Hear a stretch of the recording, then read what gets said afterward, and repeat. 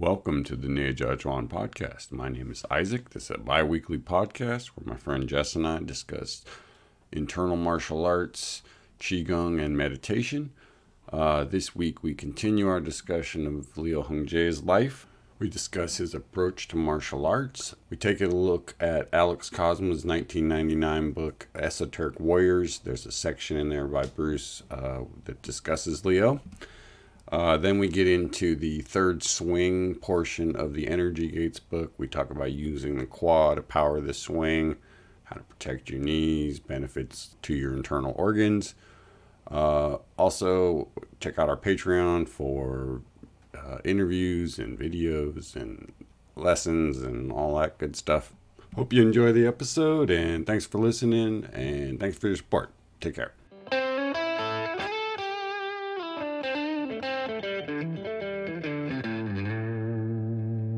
Welcome back to the Neijiaquan podcast with Isaac and Jess. We're continuing our journey exploring the Opening the Energy Gates of Your Body book by B.K. Francis. We've reached a point in the discussion where we're digging deeper into the life of the teacher Liu Hung Chieh, who's profiled in the book. A really remarkable and fascinating and inspiring teacher. And so we've spent some time digging through some other sources, magazines and books from the past that include little bits and pieces about Liu's life that we thought would be interesting.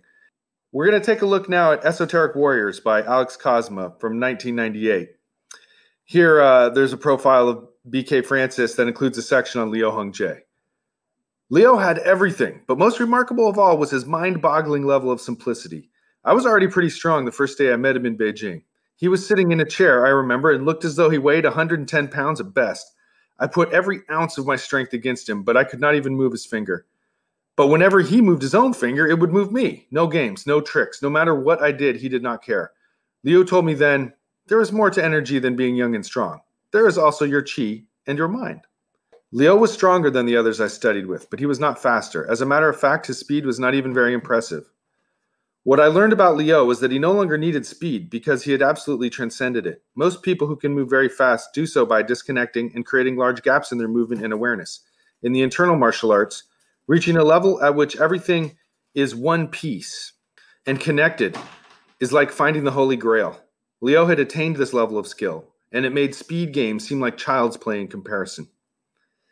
That's a pretty cool little breakdown about Liu, and I think there's something about, here's an old man who doesn't have that much raw physical speed, but somehow his arm is always in the right place at the right time, and you kind of walk into it. And I've had that experience before where, especially internal martial arts like Xingyi or Bagua, if you move your body a certain way, you don't have to whip your hand really fast. It's like your hand stays connected to your body, and through the body movement, the hand ends up sort of being in their stomach or in their face when they advance towards you. What do you think? Yeah, that's sort of the first level of it is it's timing, right? That you position yourself so that the other person's movement kind of lands in a way that's at an advantage to you. I think this is a level up from that where if you can feel what the other person is doing, you don't really have to move that fast. You can time it where, they can be moving really fast and you just have to make one little adjustment and they go flying off in the other direction. So I think the other part of it is close to 70 years of martial art training. Right. You don't get to that level just by sitting on your booty. This dude had a lot of, as they would say, a lot of gung fu. And the internal power part of it, Bruce talks about speed in three different ways. There's speed from point A to point B, speed from touch, right, where you touch the person and you move from there, right? So the amount of time it takes after you make contact, and then the speed of the mind, essentially, in that if I can feel what your body is doing on a unconscious level, your movement slows down and I can just kind of fill into the gaps. So this is the specialty of something like Xingyi, right? Where you don't do a fancy movement. You just do the movement at the exact right time so that your force is applied exactly where it needs to be to overcome the other person's force. And your stability is such that when they impact that, it hits them, not you. Yeah, and I think at that level it's so precise. The timing is so precise, and the awareness of the other person's mind is so precise that, like a spinning ball, and that something hits it and it just bounces off, right? That there's no force is going to land on him, right? That somehow this internal connection takes all the force away from his body, his physical body, and so Right. this dispersal of force is really what's happening. So it's, you can talk about energy, but it really has to do with incredible control of the internal world, the internal body, and the ability to transform that in very subtle ways that cause force to move through the body without restriction, without contraction. And that speaks to that sort of aspect of unification, because he says here that a lot of people who move very fast do so by disconnecting and creating large gaps. In other words, you close your eyes and swing as hard as you can to create speed. Whereas here he's saying this unification, this connected force is like finding the Holy Grail, where you don't have to, your speed isn't created by swinging as hard as you can. Your speed is almost like your mind and your consciousness is faster. And so you end up in the right place before they're able to get there. What the stuff Lee was talking about in the Patreon interview about the mind and how the mind creates movement, and the awareness is sort of the root of all of the technique. I think Leo had that down to a T. So, that the term Bruce uses is heart mind, where the physical body and the chi and the intent all kind of fuse into one piece.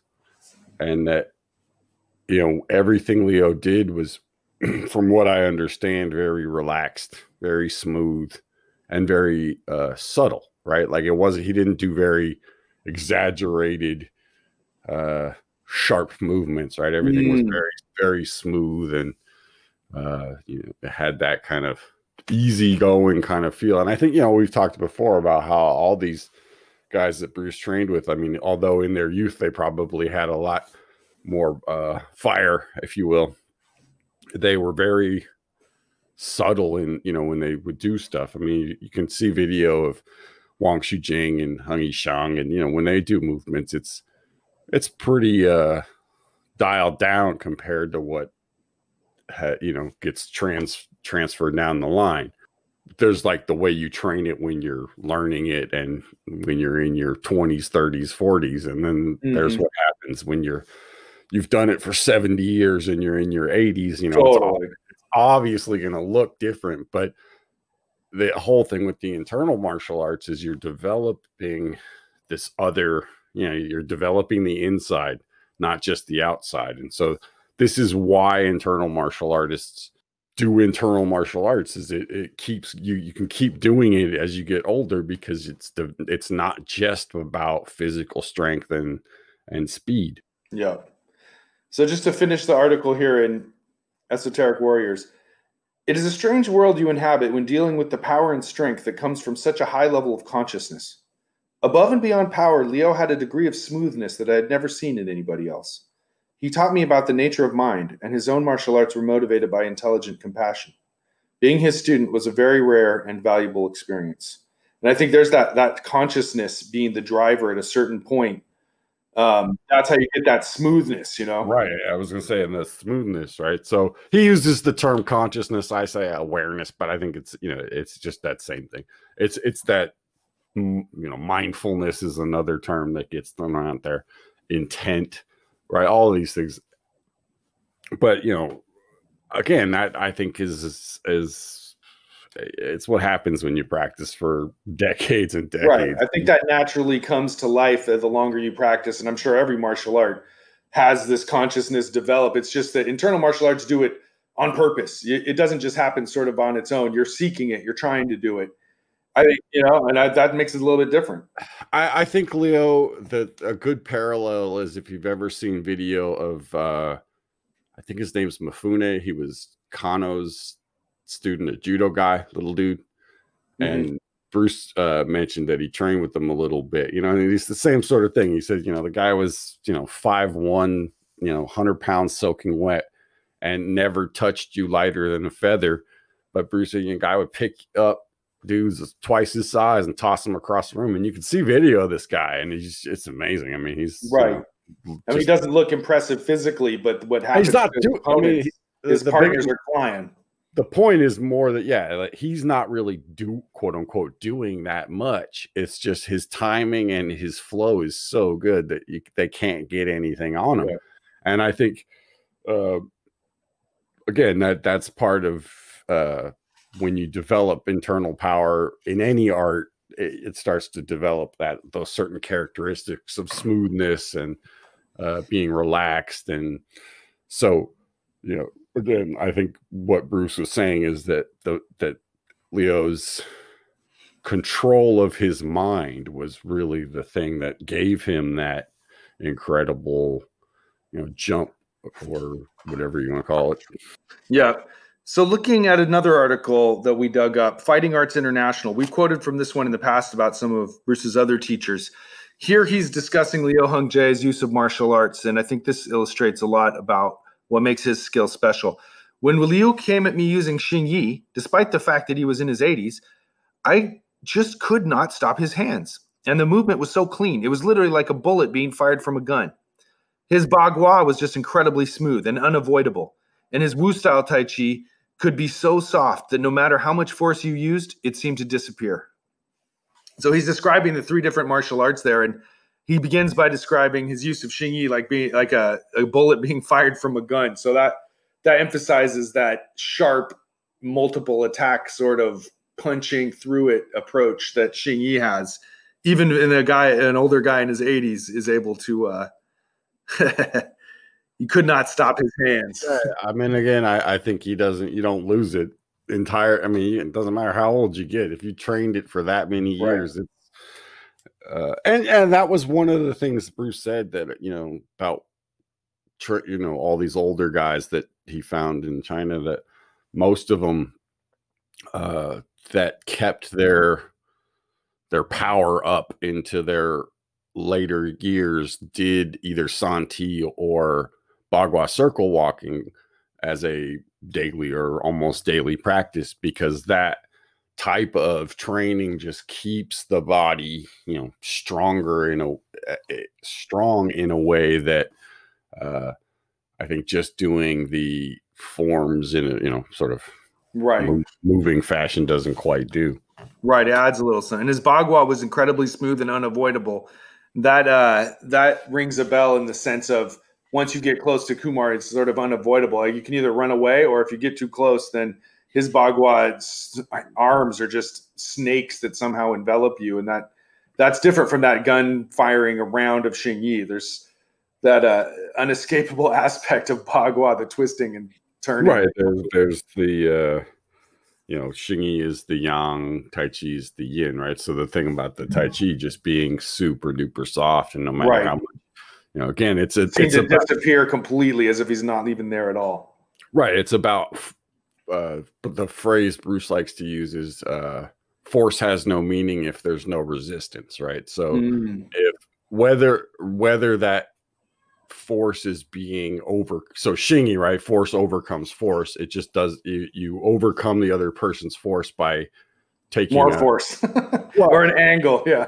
By taking an angle, by applying your force to an angle where their force has no meaning, right? So it generally a 45-degree angle, right? You step to a 45-degree angle, boom. So the other person's force doesn't directly hit you. It hits, yours, but yours directly hits them. Right. Bagua is their force comes at you and you move around, you take it away from them and you move around them, or you can also use it to cut through them. So it kind of does both.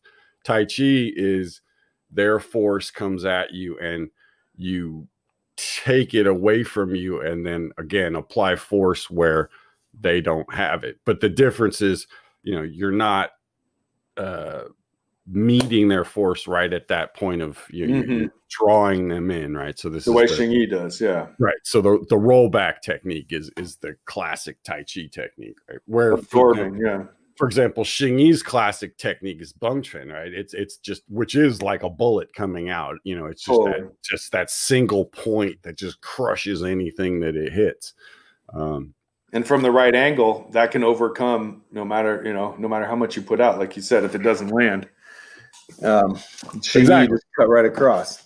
And I think, at a very high level, you can get to the point where force doesn't land on you even when you're basically standing still, right? That you're able to manipulate the subtle, internal pressures inside your body, and the force.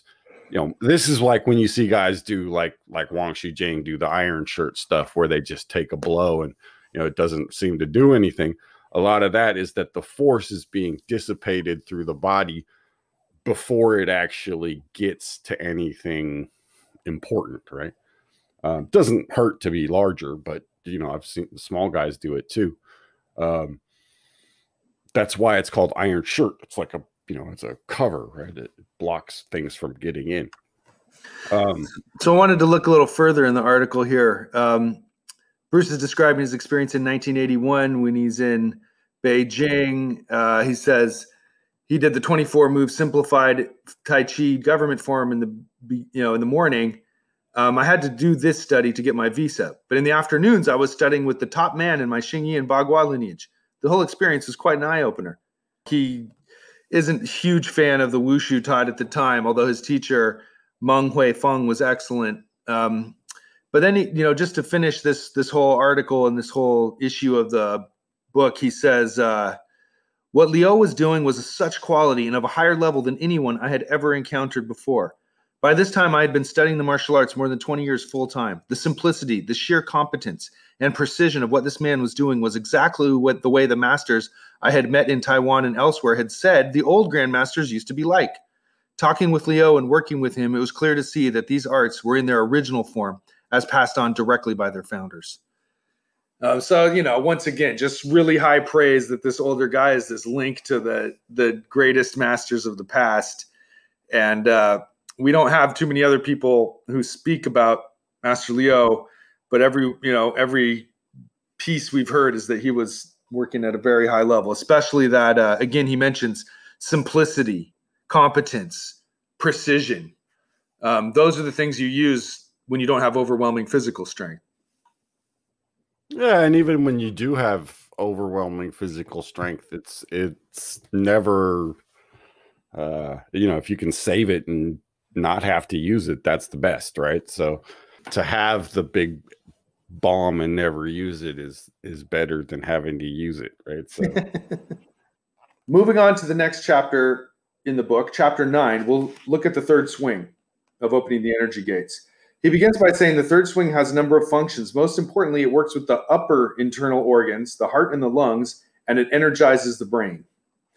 So the other swings, the first swing is down lower in your body, lower dantian. The second swing, the hand starts striking midway up the body. So that starts affecting this middle dantian.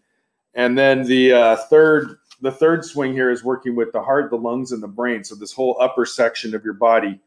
And I'm assuming that the whipping of the hands up in the air is your cue to let your energy rise up to those areas and affect them in some way. Well, it's actually the opposite, that how much you can internally bounce your energy is as high up as you lift your arms. So one of the common mistakes in this is people reach that point, and rather than just let their arms relax and drop again, they kind of throw their shoulders and their head back a little bit to get their arms to go higher, or just use their shoulder muscles. So the whole thing of this is to get the sense of like a bounce inside of your body that goes down and up and down and up, and that starts to generate a spring in your quad. So you get a physical bounce.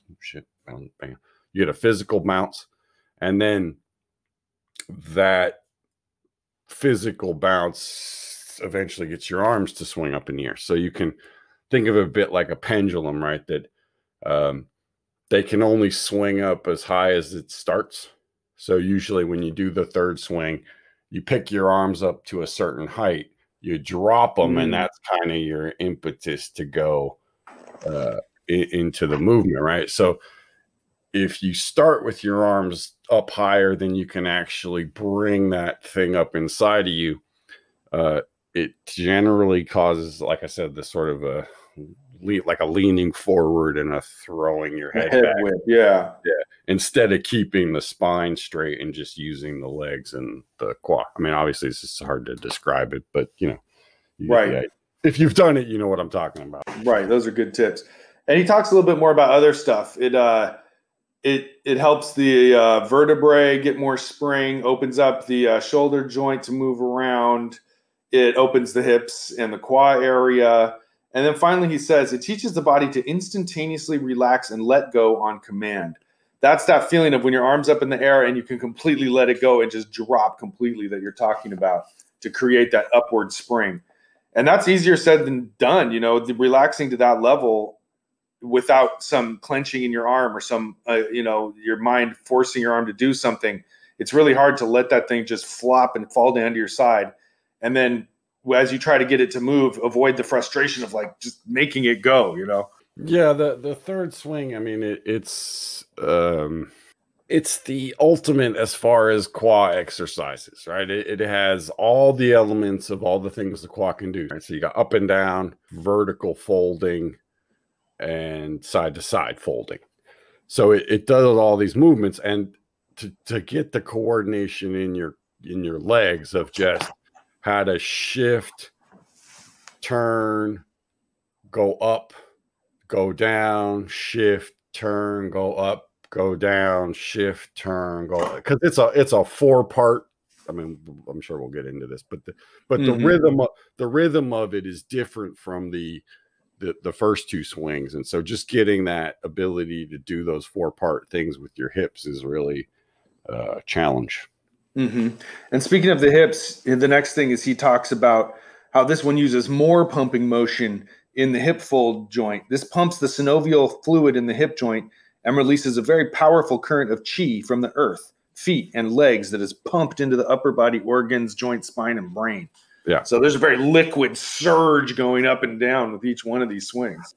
It's a fairly rare exercise to actually see it done properly. The closest thing most people do is they do it without the turning. So the arms just swing up, swing down, swing up, swing down. Because of that, the difficulty in making that change. So we start by looking at the instructions for the third swing here. So there's a few different steps to it. But he says, first thing, learn to shift your weight to left, center, and right. So again, really emphasizing the ability to cleanly shift all the way to the left, balance yourself at 50-50, and then shift all the way to the right without but keep staying aware of that without cheating, kind of. Mm-hmm. And then you squeeze the quad, open and close the joints there. And then he gets into sort of the details of the 4 parts. Your weight's 50-50, then it's 100% on the right. You use the pretty much same skills that you used in the second swing of opening up your quad and turning to one side or the other. He suggests that it will take time for this movement to become fluid, as most people have let their pelvis rust and stiffen. And I think that's a good advice to take. Like this one, you just got to kind of get into it and just keep working on it, because this one definitely feels funky at first. Once you get the hang of it, it actually feels amazing. Well, it's really important to do it in stages so that you don't hurt your knee. Okay, so in the second swing, you shift over to one side and you turn, and your body stays on the same plane, right? So if you had a grid, your horizontal grid doesn't change much. Might go up or down a little bit, but not, you're basically staying on one plane. The third swing, it uses a vertical plane and a horizontal plane. So it's everything you're doing in the second swing plus adding a vertical up and down. So the first part of it, when you're in the middle and you drop your arms, that's a vertical, right? And then when you turn, that's obviously horizontal. And then there's a vertical to bring your arms back up. Then you drop your arms, you kind of catch that with the turning, and then you bring it back up again. So that's the four part. And that's only gotten you from going from the center to the left and back to the center. So then you do the exact same thing. You drop your arms. As your arms reach the bottom, you turn to the side, you open, that brings your arms back up. You drop them again, you close, you turn to the middle, you bring them, you open again, and you bring them up. So there's, it's just getting those different pieces to be stable, right? So I think most people, the up and down part is not that difficult if you've been doing qua squats, because it's just a fast qua. It's a fast qua squat. Fast qua squat, yeah. The big thing to watch out for is that it doesn't move the tip of your knee forward when you start to drop into it. The visual is like a ski jumper, where you drop and your butt goes back and down, but your knees don't go anywhere, right? So it's your hips, your knees bending, but your shin bone stays basically straight, like vertical. It doesn't bend forward when you squat. Everything from the knees down stays exactly where it is. Alignment wise, you might lift up a leg and move it, but it just stays, all the angles stay exactly but the same. At the point when you're dropping, you are not lifting. You're not lifting. Right. That comes when you start to come back up. So you drop and you kind of fold into it, and that gets your arms to come down. Then as it's coming up, that's when you open the hip and will turn to the side. So that the timing of sort of catching this bounce, right? As you drop and swing your arms up, there's a bouncing, and you have to sort of find the sweet spot between when you're going down and when you're coming up. You got to catch that. Yeah, you got to catch that momentum and carry it. And it's all about finding this sort of, nice, easy flow to sort of swinging back and forth. Right. It's if you find yourself clenching and tightening and crunching and over swinging, you got to back off. That's been my experience repeatedly, where I found myself swinging myself too hard from one side to the other, and I had to just reduce it. As painful as it is to do it poorly, you've got to just reduce the momentum. Again, it has to do with where you start. That if you start by throwing your arms down and kind of giving it this big, heavy jerk motion, and then swinging it back, you'll get a lot of movement in your arms, but you won't probably be moving your quad properly, and you're probably going to hurt your knees. So the thing to get is that what I said earlier about how much can you bounce, right? And there's a whole thing about this sort of internal springing motion that you develop. And can you get that thing to spring down to your feet and up to your head? And if you can get it to go down to your feet and up to your head, your arms will cleanly get up to the top of your head. But what happens for most people is that thing hits their sternum or their chest or somewhere in their shoulders where they're tight. And that's about as high as their arms can go. So my advice to most people is do it where your arms don't go up higher than your chest for a little while, and just see if you can get it entirely from your legs without any sort of arm clenching, lifting, stretching, right?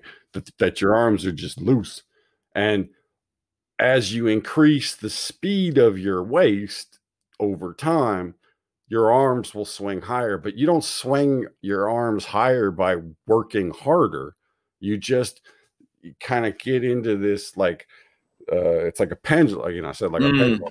The pendulum just starts to swing faster. Tick, tick, tick. It's like a clock. Tick, tick. You just speed up you wind the coil a little bit tighter and it speeds up, but you're not working any harder to do it, because of the way that it springs and regenerates and recycles itself. Yeah. So just to finish this section of the chapter, he talks about what you're talking about of not overdoing it, not bending too far, not squatting too far, don't hurt your knees, which he's very clear on. But I wanted to look at the part where he says, feel the chi spiral up inside your body. Make sure that the turning in the third swing twists the lower internal organs and that this spiraling energy continues up through the center of the body directly into the brain. So you spiral energy through your lower internal organs. So essentially, I think at the beginning, you just try not to freeze your lower internal organs. Well, each swing brings it up a notch, right? Mm-hmm. So the first swing gets the lower internal organs.